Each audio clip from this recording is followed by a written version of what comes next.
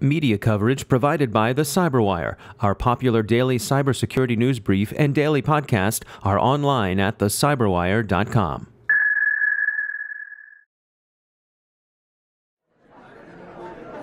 We are able to help extend the reach of the 2017 Women in Cybersecurity Conference keynotes thanks to the generous support of our sponsors: IBM, Cylance, and Cybersec Jobs.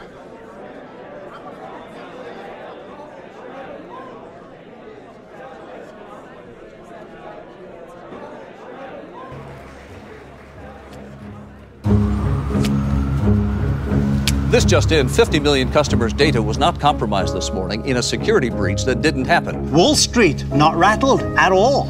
Oh, sir, what went right? What went right? Everything. We have a brief statement on this non-breach. We're happy to report there's nothing to report.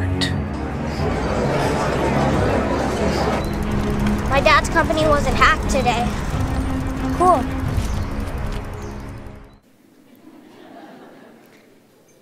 All right, thank you, everyone. I want to say, first of all, just thank you for allowing me the opportunity to speak to this group. This is a pretty unique opportunity for me because I'm used to, normally, probably many of us here that are out of college and now in the workforce, used to more speaking to executives in the boardroom, and to have an opportunity to speak to so many young college students, and in particular young women that are embarking on their careers in this really unique field is truly amazing to me. So, first and foremost, I just want to say congrats to each and every one of you for actually being here today, because I think you're really head and shoulders above your peers in the fact that there is so much opportunity in this industry, in this space, and for those of you that are dedicating your time and your effort to come here is really, truly commendable. So the video that you just saw, is a great video that was produced by IBM, but it gives you a little bit of a glimpse into the work that I actually do. And that's to protect our clients and their networks from being breached on a daily basis. So before I get into all of those great things that we said in terms of sharing advice and perspective, I'm going to tell you a little bit about my career. And I have to say, it feels a little weird to stand up here and kind of say so many things that are diving into my career, because usually I'm talking about technology and how to impact breaches. But the reason that I want to share those things is certainly much like the previous speaker. I want you to be aware that these career opportunities exist. Quite frankly, there aren't too many people like me and like us in the sense of having had a career when it comes to incident response, and certainly with being a woman in that field. And not only would I love to encourage you to follow in my footsteps, but I want you to completely shatter my path and take it to the next level and realize that those of us that have come before, that's exactly what we want, is to inspire others and for you to just make it better every day. So let me tell you a little bit about what I do. So right now I'm at IBM, and I lead our global X-Force incident response and intelligence services team. So that's a team of people that respond to breaches that also produce threat intelligence. We do a lot of research. We do a lot of analytics about emerging threats. So, many of you are studying really deep technical subjects. So my team, the types of skill sets that they have are things like malware analysis, forensic and live response analysis, intelligence analytics, network architecture, and remediation. So just to give you a little bit of an idea about that. I studied computer science when I was in college, and at that time there was not an organization like this organization, Women in Cybersecurity. It didn't exist, and quite frankly, anyone that's my age or older, this whole career field didn't exist. So we didn't envision ourselves having these types of careers. I really want to reiterate that this opportunity you have now, this is a very dynamic field, but you really have the world at your fingertips in terms of the growth opportunities that exist. So I attended college, as I mentioned, did computer science, and I attended on an Air Force ROTC scholarship. And originally I wanted to be a pilot, and throughout kind of my college career, I realized that maybe I didn't feel as passionate about that as I should, maybe as some of my colleagues, my students, did. And so kind of by a bit of dumb luck at an alumni career day, I heard about this field because a female graduate had come back and she was a special agent. And I was like, wait a minute, she doesn't wear her uniform and she carries a gun every day. That sounds really exciting. So I looked into it, and I found they actually had this field called computer crime investigators. And it was really small, and this was in the early 2000s, and not too many people really knew what that was. And so I certainly had some luck in finding out about the field, kind of at the last minute. But what I also had done was worked really hard as a student and as a cadet, and allowed myself to kind of put myself in a position where my professors were going to fight for me, and they were going to help me get that opportunity that was pretty unique at the time. So my job as a special agent, I entered right after college. I had a lot of training in kind of hands-on computer forensic analysis, some malware analysis to an extent, but I basically spent 5 years doing hands-on running computer intrusion cases all over the world. I spent a tremendous amount of time in the Middle East during the second Gulf War. I actually was stationed just down the street here at Davis-Monthan Air Force Base in Tucson. And I mean, I loved my job. The mission was incredible. The work that we were doing was great. But I often tell people that the final year I was in the Air Force, I spent 300 days on the road. I actually moved into a storage unit, and I lived out of a suitcase. And that was a lot of fun, but I realized I didn't want to do that forever. And the other thing was, and I know there are a lot of cadets here from different, from West Point, I think from the Naval Academy, and from other units. Yes, so absolutely want to shout out to those girls. But the thing is, at the time when I was in the military, if you continued your career and you continue to get promoted as an officer, you were going to enter leadership roles that really pulled you away from the technical work that you were doing. That's different now, actually, in a very good way. There are leadership opportunities that continue in the military for kind of all different ranks. But at the time, I wasn't going to be able to continue to do that. So I made the decision to move into the private sector. So I moved to Washington, D.C., because most of the jobs at that time were there, and I evaluated a number of different opportunities, and there was a small company that just kind of stuck with me because they were so passionate about what they were doing, and many of you might now know that company. So it was Mandiant, which is now the cybersecurity powerhouse. It's FireEye. And I just felt that there was this kind of palpable energy in the room that we were going to do something really good there. I didn't know what it was. But I ended up spending 6 years at Mandiant, not only doing incident response investigations, but also, learning how to write proposals and review contract language and actually make sure that our clients paid us after we delivered the work. And that was really a benefit of being in a small company, is that you get this exposure to do a little bit of everything, because there just aren't enough people to do the job. So, and as my time at Mandiant came to an end, when I looked for the next opportunity, I wasn't at the point where I would say it was comfortable on a daily basis. The speaker earlier, Michelle, did a fantastic job about talking about being comfortable, and I'm going to talk about that as well. I wasn't to that point, per se, but I felt like there were opportunities and experiences that I really needed to get that I wasn't going to get continuing to stay where I was at. So, I got the opportunity around that time to join what was also a very small company called CrowdStrike. Hopefully many of you are aware of them now. This has been a big press year for them because they ran the investigation. It was actually my team that ran the investigation into the DNC and the breach with the Russians and involvement in the election. So been pretty interesting in terms of all of the press that's happened this year.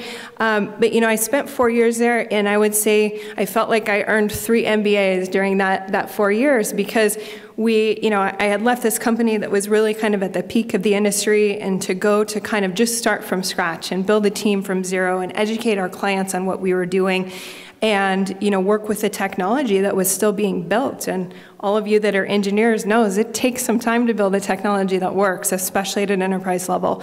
So a lot of challenges along the way. And then, to be honest, I wasn't looking for a new opportunity when I was approached by IBM. That often happens, and it will most likely happen to you in your career as well. But I was starting to get a little bit of that itch in terms of realizing I'm getting more comfortable. Our team is awesome. I'd hired some fantastic people. We had great clients who were doing really good work. And there were a couple compelling things to me about IBM that, as I share kind of highlights and how we make decisions in your career, I would encourage you to think about these things this way.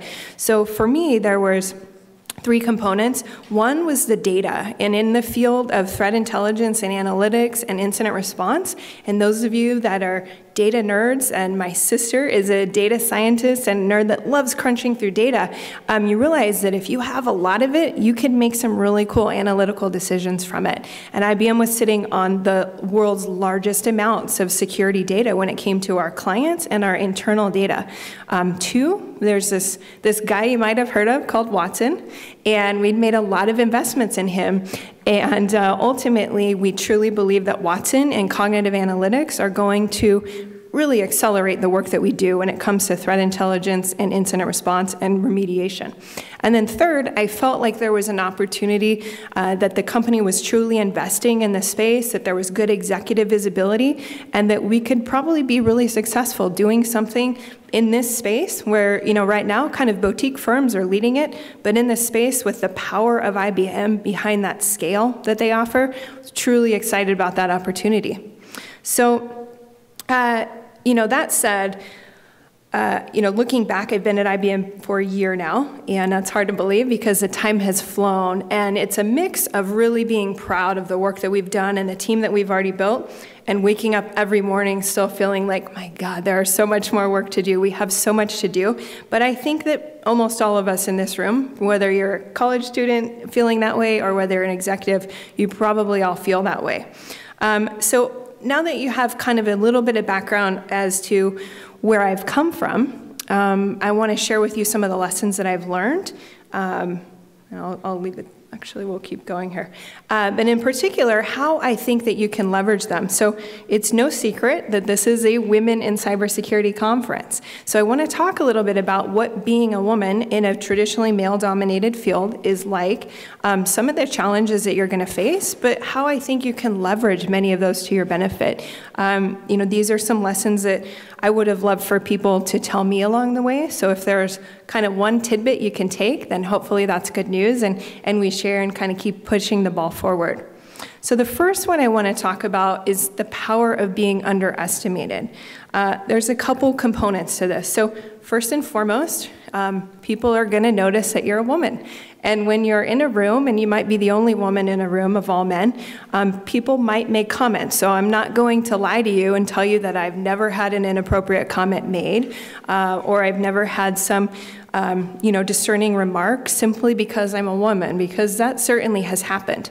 But I will tell you that I don't think I've ever missed a career opportunity or growth or been passed over simply because I'm a woman. I actually think that I and others that I work with have really been able to leverage that to our benefit. So I want to share that with you. So it's important to me and for all of us, I think, to really understand the lens through which others view you. Because when you do that, you can then kind of effectively start anticipating some of the things you might face, and then really anticipate and plan kind of responses that are going to help you be more successful.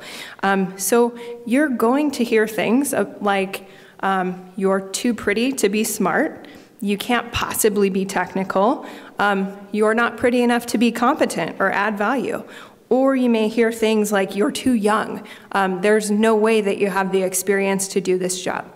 Those are kind of things that you're going to hear, and I can't recount the number of times I've been told by men and women who have immediately kind of assumed, and this is not being dismissive at all to sales or marketing or any of those folks, but the assumption that that's the type of role you're in because you couldn't actually be technical if you're a girl, right? So obviously, I think many of us in this room are changing that paradigm, but it's important for you to understand you might hear some things like that. What I want to say is that while people might judge you initially based on looks, the win is if you can leave them remembering you based on your credibility, because they are not going to forget that, and they're not going to forget that they underestimated you. So understanding that some of these things happen, I think really allows you to focus on preparing effectively, making sure that you've channeled that hard work that you've done into that meeting, that opportunity that you have to truly make an impact in a discussion, and prepare for it in a way that people have no doubt about why you're there and the value that you bring to that equation. That's ultimately what you want to focus on, are the results and how you can go about getting them, and channeling kind of that attention that you might get, being the person that looks different in the room, channel that to your advantage and to remember and kind of make that mark. The last thing about being underestimated, and Annie, I think, did a great job of commenting on this earlier, but it's something that I've spent a lot of my life doing, and I'm sure many of us here do. If you don't, then literally you're amazing and keep doing it. But that's the ability to underestimate yourself and to kind of sit in that room, whether you're in a college class, you know, and you're in your programming class and you're sitting around and you're kind of like, oh, I don't really get what the professor just said, but no one else is asking questions, so I must be the only one who doesn't get it. Sitting in the boardroom saying, okay, everyone else here, man, they seem really smart. They're all smarter than me. I'm gonna kind of stay quiet because maybe I don't have enough value to add in this conversation. That's really kind of the worst thing that I think you can do. It's important to observe and to learn and to prepare and to work hard, but it's also really important to understand the value of your own voice. And we've talked a lot about diversity, and it doesn't relate just to genders. There are a number of results that have proven that really diverse teams produce more creative results, faster results, and so when you have those moments, I would encourage you to speak up and have your voice heard, and not to be your own worst enemy. But again, like Anna said, there are other people around you that believe in you. Make sure you're the #1 person in that. And it's hard. Believe me, it's very hard. But I know you can do it, because for me, it's something that I think about, kind of that inside voice, every time I go into a difficult situation, right? So on the next note is something that I think can be somewhat controversial. As a woman, talking about emotion, right? So we've all heard, well, women are emotional. They're not as smart because they just get so upset about things. I'm going to talk to you a little bit about some lessons I've learned with that, but how I really think that emotion can actually be one of your most powerful mechanisms that you have in the workplace. So one story I want to tell is, so when I was growing up, you know, my father was a coach. He'd played baseball in college, and he'd coached for his entire life. And I started as a softball pitcher, a fast-pitch softball pitcher, when I was in about junior high. And as I started, I mean, I'm a redhead, let's admit it, right? I have a temper, I can be pretty powerful and passionate about things, and I would get so mad if the umpire was calling a strike zone that I didn't think was fair, and if the other team was beating us or they were getting good hits off me, I would start to get really mad. And he saw this, and he was like, you know, hey, here's the deal. Like, one, as the pitcher, you're kind of responsible for leading the rest of the team, and the tone that you set is incredibly important. But two, when you get upset and you stomp around on the mound and you let the other team know that they're getting under your skin, that's to your own detriment. And, you know, he said, it's not that you can't feel those things, because everyone feels those things, but you can't show it outwardly. He said, you know, his mantra was never let them see you sweat. And it was something that I've translated into the boardroom and into meetings on a daily basis. You know, when it comes to incident response, we're dealing with clients. It's a tense situation. They're worried about losing intellectual property. Maybe they're losing money. And maybe the people that we're working with individually are actually worried about losing their jobs. So these are very, you know, crisis-driven type of situations. And to be able to come into them, you better believe there are times when I'm nervous too, that we don't have all of the facts. We're not sure exactly what's happening, but I can't show that. And that's actually translated very well, because it allows me and my team to kind of come in as that commanding voice of reason, that's a calming influence on the people that we work with. On the other hand, though, what I want to say, so while I think that channeling emotion, especially in terms of getting results, is a great thing, what I don't want you to think is that you can't show emotion at all, because emotion can be very powerful. So it's funny, because I had this circumstance actually happen just 2 days ago.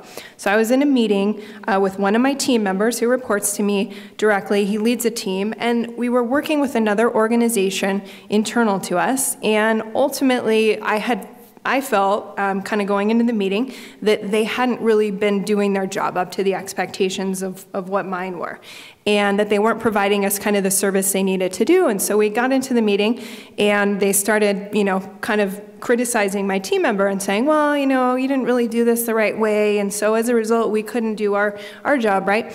And I interrupted, and I didn't yell, I didn't scream, I didn't swear, but I made it very clear that I felt like they weren't living up to my expectations, that they weren't servicing our team the way I thought they should, and that there was going to be no more discussion about my team member, because I explained all of the work that they had done leading up to this, and that if they weren't going to give us results, then I was going to talk to someone who would, and my next step, my next call was to their supervisor. There was silence for a little bit, and they came back and said, okay, well, what is it that you're looking for? And I said, these are the actions I want as a result of this. And you better believe, one, my team member appreciated that I had his back, and I stood up and I let them know that there was going to be no more kind of trouncing on that person.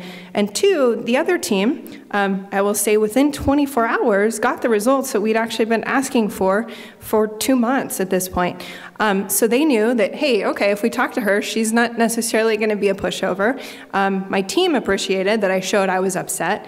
And the point there, I think the most important thing is really that we got the actions that we were looking for. We got results. And so when you have a goal, keep that in mind, but you can absolutely use passion and emotion to your benefit too. People like to see, especially if you're calm more often, they like to see you get upset about things and stand up for what you believe in.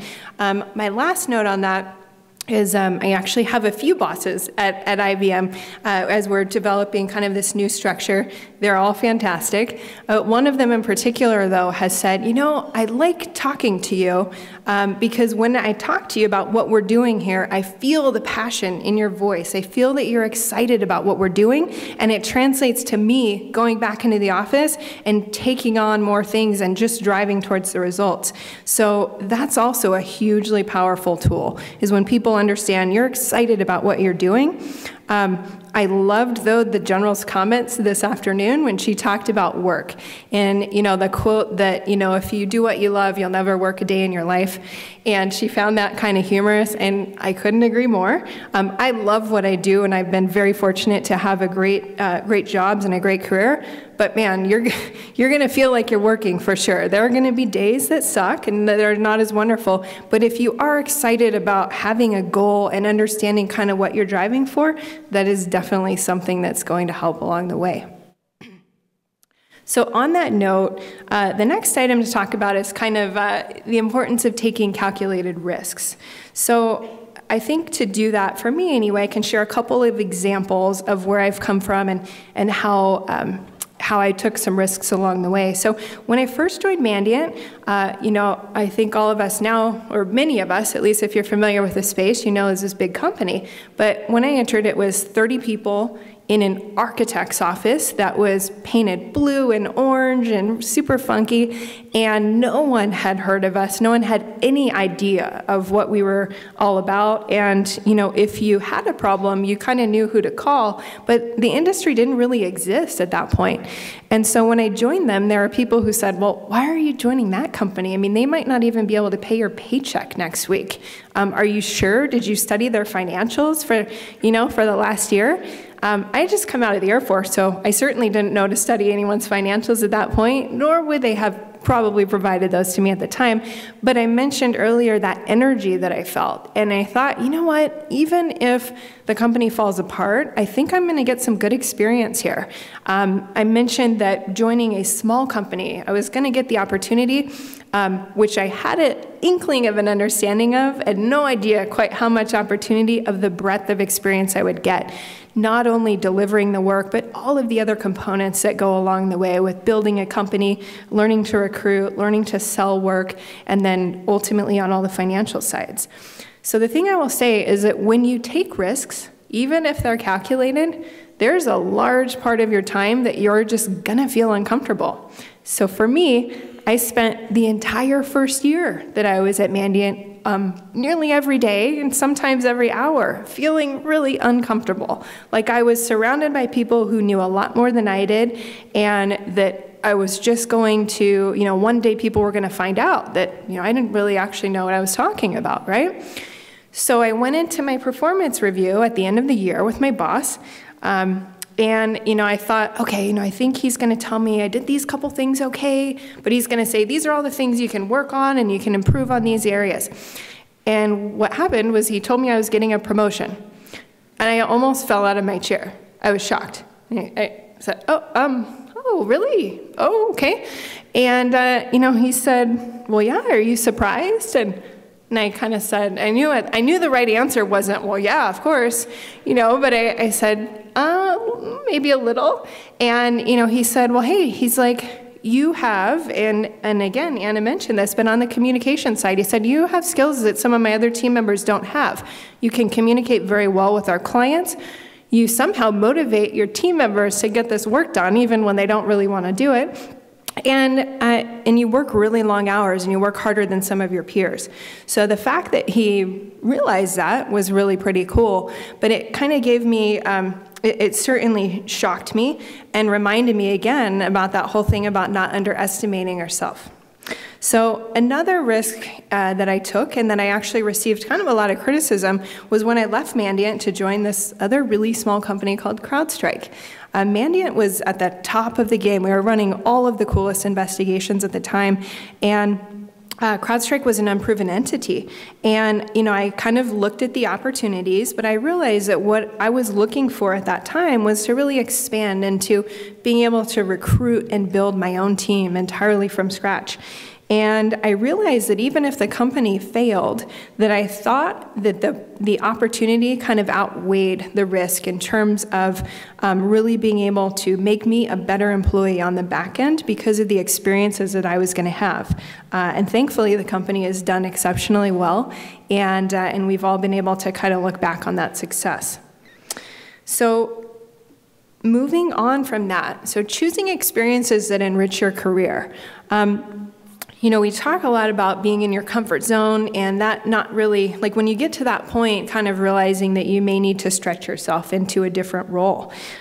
So what I want to say there is that a big part of evaluating different opportunities is really to look inside and identify what kind of experience is it that you actually want. What are you looking to do next? And by the way, I don't mean you have to have like a 20-year vision of your career, because most of us haven't, and good things will happen regardless, as long as you work hard.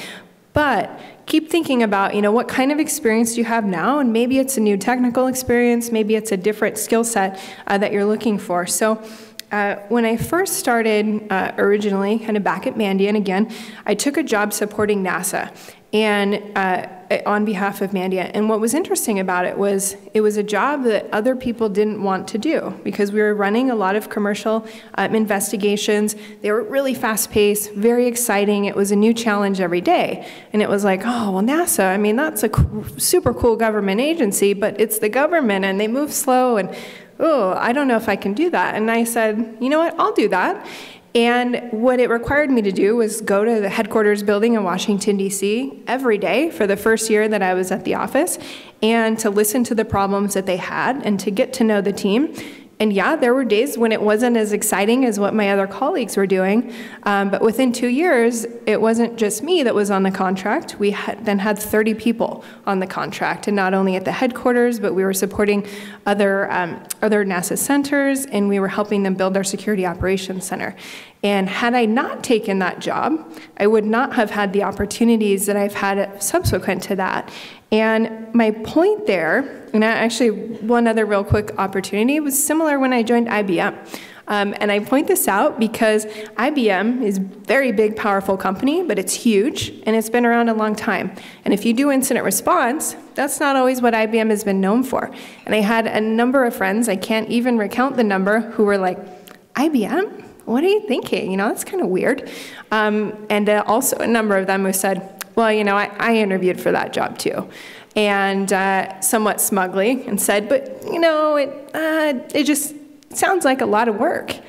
And to which I kind of smugly replied, yeah, it is actually, but we're going to kick your butt in the next couple years, and you're going to kind of remember that most likely as we move forward. And so I ask you to remember that and encourage you to look at opportunities that maybe other people don't want, but to evaluate why. Is it because they appear to be too difficult or too big or maybe not as exciting as others? Because a lot of times they're kind of diamonds in the rough, and you can have great opportunities that come from taking those challenging opportunities.